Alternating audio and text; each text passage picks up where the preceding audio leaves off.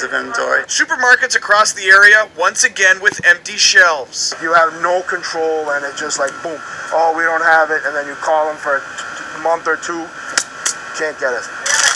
For Eric's Market in Watertown, it's especially difficult as many of their products are imported from overseas. It's like a tsunami. It's like every which way possible it's getting hit.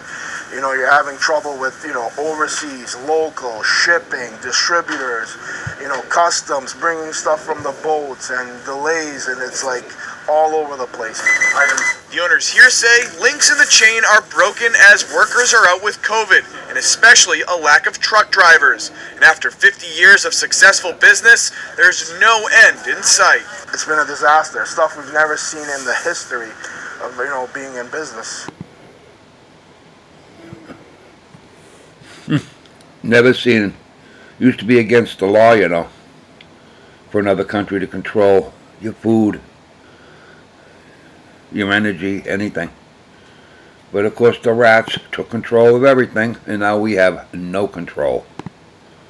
Buy something. Give some Chinese bastard a fucking job.